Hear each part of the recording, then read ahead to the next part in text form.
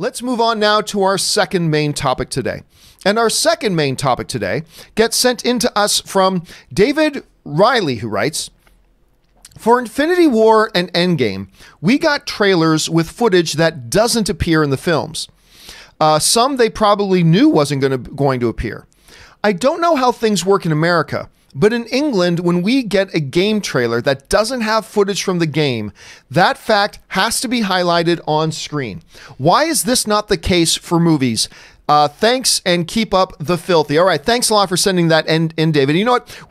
One of the big topics we like to talk about around here on the show, because it keeps coming up because of the trailers, is, when trailers come out and then we go see the movie and scenes that were in the trailer are not in the movie.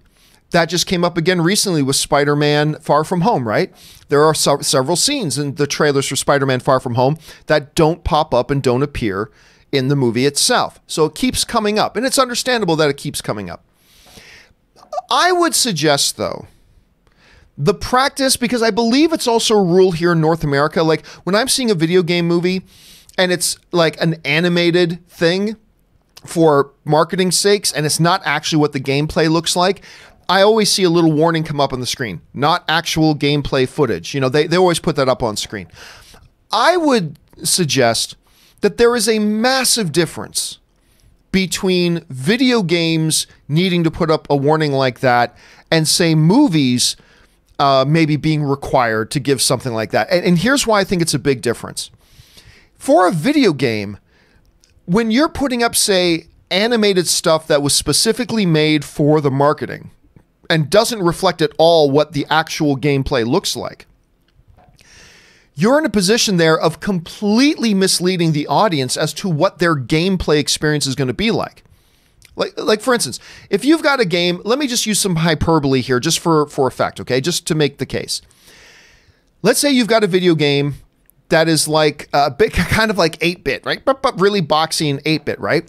But when you watch the commercials, they do a good CGI animation of it, right? Just to kind of, tell the story of the game, whatever.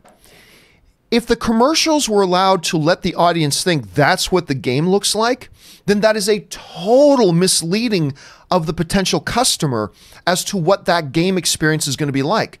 The game is nothing like that. The game footage, the actual gameplay, looks and feels like this. It's a completely different experience they would be marketing. Therefore, putting in these little warnings, hey, this animated thing you're seeing here, not actual game footage, okay? It's just highlighting kind of the feel of the game or the story of the game or whatever, but this isn't actual game footage.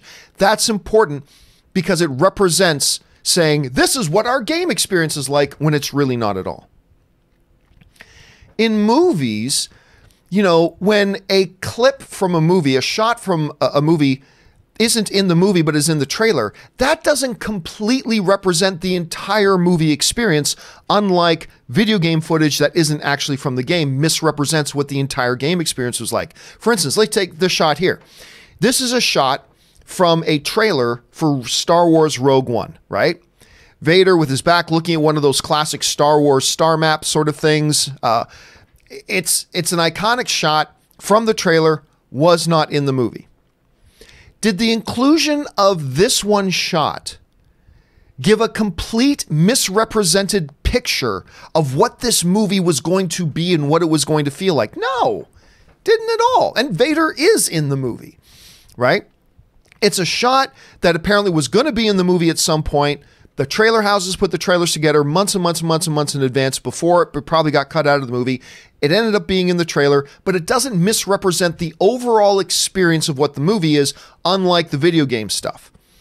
The video game stuff can be a complete misrepresentation of what's in the movie, right? So we see stuff, even stuff like this, remember? Sticking with Spider-Man, going into Spider-Man Homecoming, there was this big shot in the Spider-Man Homecoming trailer with Spider-Man and Iron Man swinging and flying through the city together, apparently going off to save the day. That's not in the movie. That shot's not in the movie. But I think they even used this image in some posters, but it's not in the movie. But then again, we got to ask ourselves, does this image, even though it's not in the movie, completely misrepresent the entirety of what the audience's experience is going to be with this movie? No. Iron Man is a figure in the movie. Spider-Man is a figure in the movie. Iron Man does have to fly in and save the day at one point. I mean, so no, it's not in the movie, but it doesn't represent a complete misrepresentation of what the movie and the experience is. Look, we've talked about this before.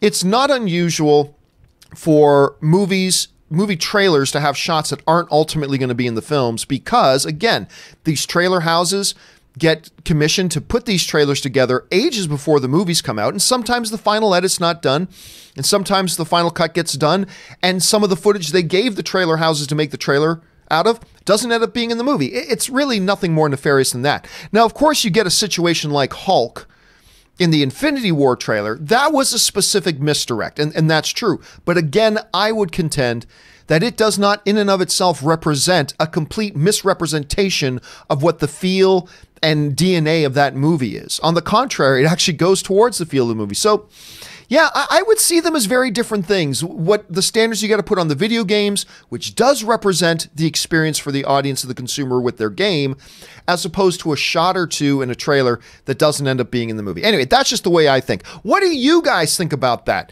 Do you think maybe studios, it should be incumbent upon them that if a shot is in a trailer for their movie that isn't actually in the movie, they should put up a little warning in the trailer that says, this shot not in movie? Or do you really think it's not a big deal? Jump down to the comment section below and let me know what you think. All right.